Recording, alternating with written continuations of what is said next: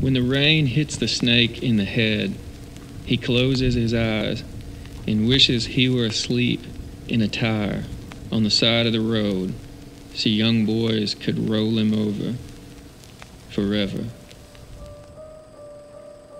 A lot of poets who write about childhood are nostalgic in a formulaic way, and so it's like the adult world is violent and vicious and disappointing and sad and all these other negative things, but childhood was a Norman Rockwell painting, you know.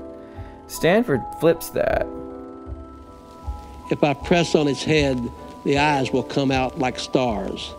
The ripple it makes can move the moon. I remember us playing. We build mud pies and tents and forts and, you know, just being kid stuff. It was good times. Then everything changed.